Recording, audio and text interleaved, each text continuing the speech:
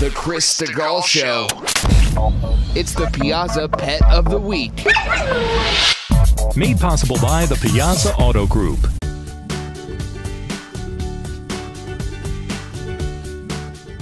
Do you know much about hawks, Jillian? I don't. I'm gonna pass on that. I think I don't want to get involved with this. Jillian from the PSPCA is back in studio.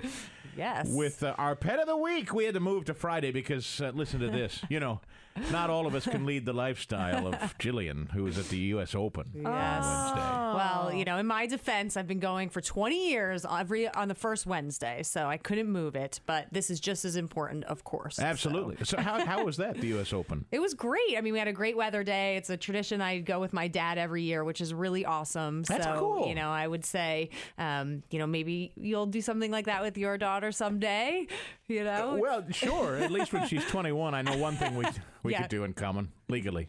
Oh, yes. There were certainly beers drank at the U.S. Open this I've weekend. actually been one time Yeah. to the U.S. Open. It's really fun. I mean, you know, it's at the very least, you know, you sit out, you talk in my case, my dad, have some beers. Are you and just allowed to enjoy the talk? day. I remember it being It's stone definitely silent. It depends where you are, of course, because some of the stadiums are pretty huge. But yes, if you're down on the court, they will shush you. Yeah. So we didn't talk too much, but Well, good to have you here before the week well, was out. thank you, Hey, yeah. how did the long holiday weekends fare for you guys? Can people come in? Are you closed on yeah, Monday? so we're actually closed on Monday, but we're open until then. So of course, our staff will be there on Monday to take care of the animals, but we're not open for adoption. So we're hoping that somebody will get in before then to adopt this beauty, whose name happens to be Beauty. She's sweet.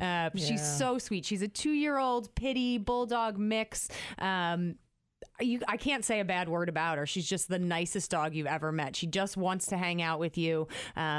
This is actually the second time she's been in our shelter. She was brought back recently because she wants all of your attention. Yeah, she's right up there in Justin's lap, our photographer, Yes. and just loving every minute of the scratches. So if you want a dog who just, you know, loves you and wants you to love them back, she's perfect. She's great with, you know, everybody, kids, dogs, anyone she meets. She just wants to come up and wag her tail and see you. So This photo we have of her at cbsphilly.com/Piazza Pet. She's wearing a bow and a tutu. it's like my So favorite picture pretty. of a dog that we've ever had. I think I'm gonna have to frame it and put it on at my desk because she's just so happy and she's so sweet. And honestly, my coworkers and I are kind of like betting who's gonna end up with her because she's just amazing. So, you know, I'm hoping that someone will come down before Labor Day and scoop her up.